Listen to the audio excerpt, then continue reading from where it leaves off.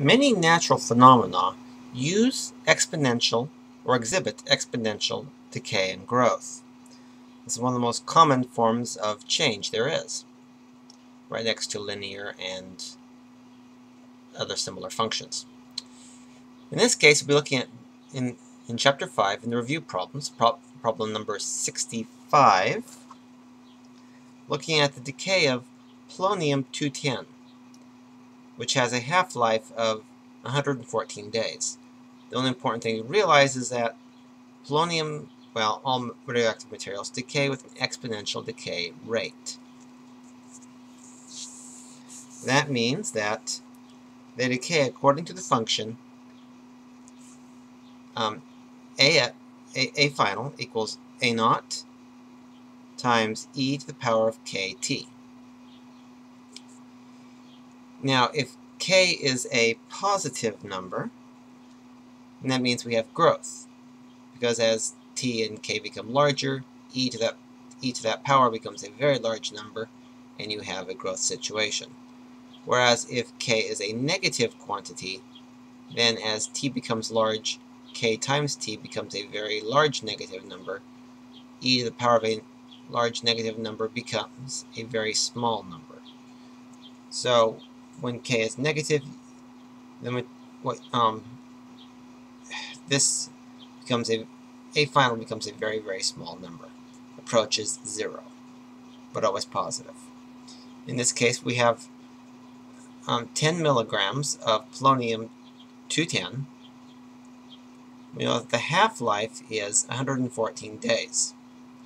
We want to find out how much is left over after a year. Now, in this case, we need to have consistent units. So, if we have 114 days for the half-life, for 1 year, we'll need to use 365 days. Now, what we first need to do is calculate what k is. We'll do this using the half-life. So we start off with 1/2 of A naught equals A naught times e to the power of k 140. I set time equal to 140 and a final equal to half of the original. What half-life means is that after that amount of time, we have half of the original material left. So if I divide both sides by A naught, then we get 1/2 equals e to the power of k 140. If I next take the logarithm of both sides, then we can simplify the right side, because the logarithm and the exponential are inverse functions of each other. That means each one undoes the other, meaning we are left with the natural logarithm of 1/2 times k to k times 140.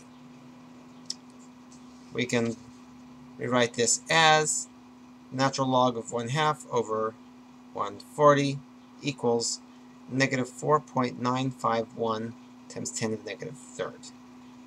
This has units of 1 over day, or 1 per day, because our time unit was in days.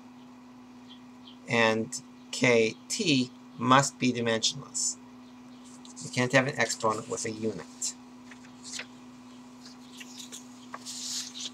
So, now that we know what k is, k equals this, we can take our original change formula, A final equals A initial, the original amount, is e to the power kt. A final is 10 milligrams. K is negative 4.951 e times 10 to the negative third.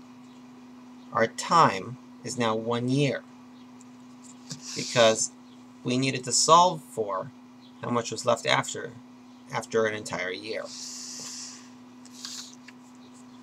From here, we can simply solve this in a straightforward fashion. So first we solve what the exponent is and take e to that power. We get 1.1641, of course, times 10. 10 times that gives us a final amount of 1.641 milligrams of polonium-210. So after a year, this is all that we have left. It is a short-lived material.